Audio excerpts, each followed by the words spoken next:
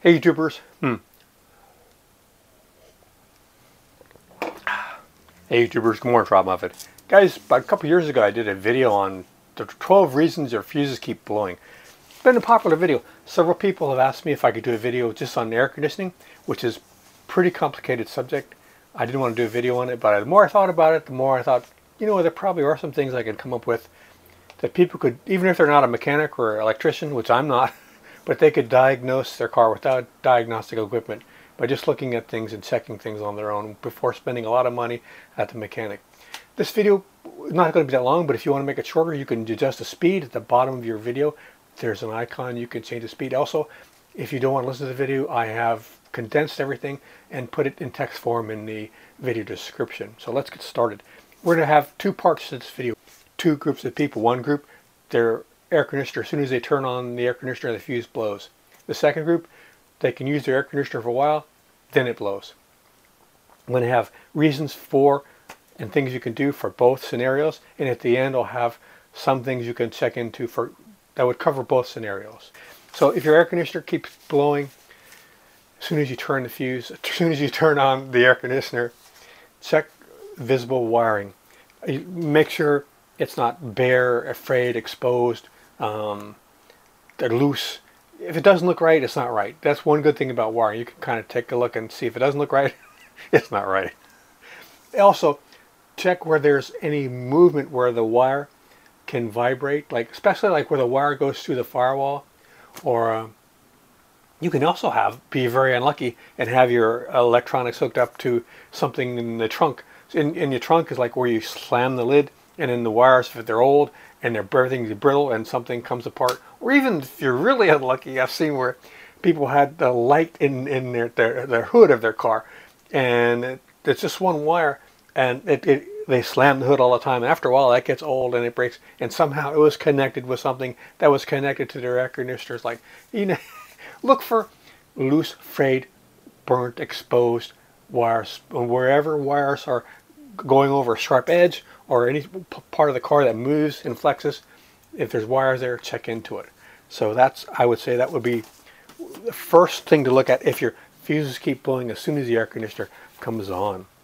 Second thing is check your fuse box. Now when you check your fuse box, it's probably someplace really dark, hard to see. Get your really good flashlight and look closely. Put on your reading glasses and then look. You want to look for anything's corroded, anything's loose, anything, if it's melted or damaged, if the slots don't look right.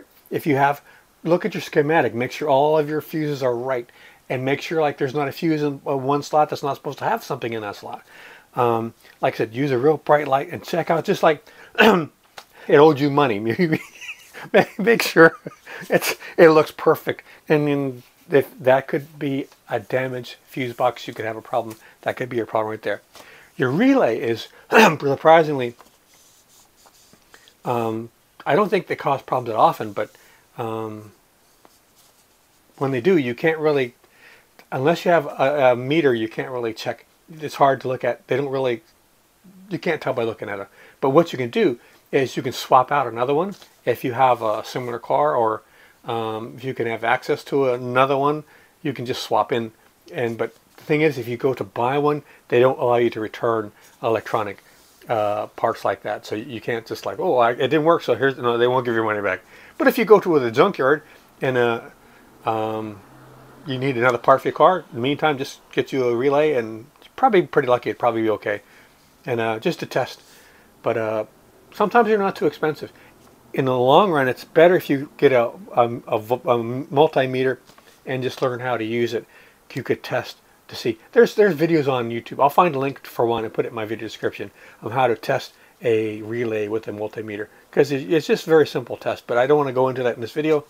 But yeah, that could be something I would definitely look into. Your compressor clutch, you know, your compressor on your air conditioner has a clutch that comes on when it operates the air conditioner.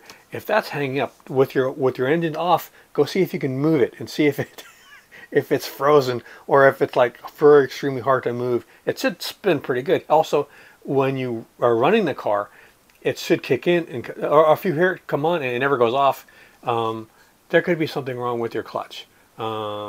and that could be causing your fuses to blow. Those are the main reasons why it would blow immediately when you turn on the air conditioner. What about it's going to blow after it's been running for a while? You could inspect the air filter, the cabin air filter, which nobody ever does. You probably have a car that's never had anybody look at the air filter, but if it's clogged up solid, you could be putting a lot of extra burden and work on your car and make it not run as it should, and your air conditioner could be blowing a fuse that way.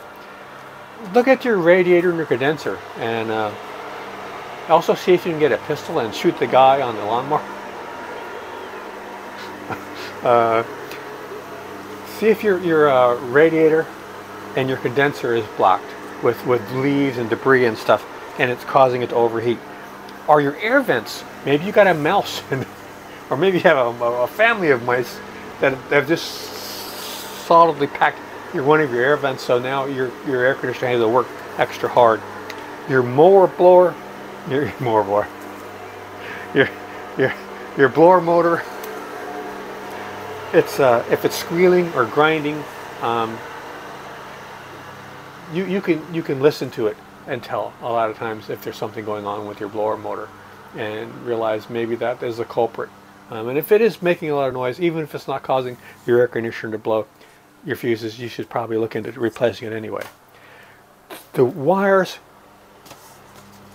are the components, are they overheating? You know what? I said you don't need any diagnostic equipment.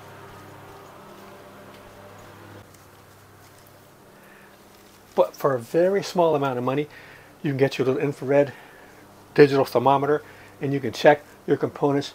I'm going to leave I'll leave it right up here. I'll put a graph of all the temperatures different things should normally be in your car, where you can test with one of these, because you don't have to be inclined, you just have to be able to read numbers on it to tell what's going on with temperatures, your components, and your wires. And that would be one way to see if something is really overheating. And so that would be something I would look into. What about for both scenarios where it's blowing when you start or later on? You could, like I said, make sure all your fuses are correct. Avoid overloads of any new equipment. If you have some aftermarket accessories that you're running that you haven't been running before, or maybe you've been running it for a long time, you could still just not use them for a while and see if you continue to have the problem. That could be one of the issues. As the wires and everything get older, you expect everything to stay the same always, but as it gets older, it creates more resistance. When it gets corroded and older, it's harder for everything to work and go through the wires, so you get a lot more resistance. And by turning something on, even if you've had it on in the past, maybe you just got over the edge, and now also you could have a really bad environment. You could have a really muggy hot day, or weeks or months more than usual, and so you have to think about, are you asking your air conditioner to do something in the past that it hasn't done? So check overloads for new accessories. Check your battery, your alternator, make sure it's running. You can have like AutoNation or Pep Boy or sometimes those places will check your battery and alternator for free if you have any doubts, and make sure they're running properly. Usually you have some gauges and dials on your car, you could see if it's working right, but because if they're not working right, you could have a problem overheating. And finally, make sure, if anybody, including you, have done any recent work, electrical work. In my experience over the years, anytime anyone, including myself, has worked on the car, you fix two things and you break one thing. It's not good. If you're a shade tree mechanic or shade tree electrician, you don't really know what you're doing. You might fix the problem, but you break something else. So you could have had somebody work on your car and they messed something up. Go look at that area where the work was done and what was connected to it, what had to be disassembled and put back. Make sure everything was done right. So this didn't help 90% of you, but I'm pretty sure it did help a few people. And that's what I was hoping for, at least helped a few people that didn't have to spend a lot of money, and maybe they could fix it themselves. Because there's a lot of stuff you can use diagnostically by just listening and looking, even smelling. If there's something smells like it's burning, it is. It's not a trick.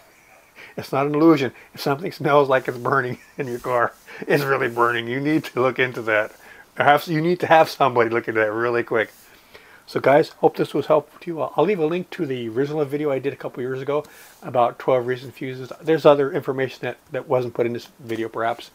And I put out new videos every week. I'm doing it for, lordy, 17 years. Got over 1,400 videos. Put new stuff on every week. And hope this helps. It's been a pleasure, guys. It's been a pleasure. I hope it helped. All right, take care. See you out there.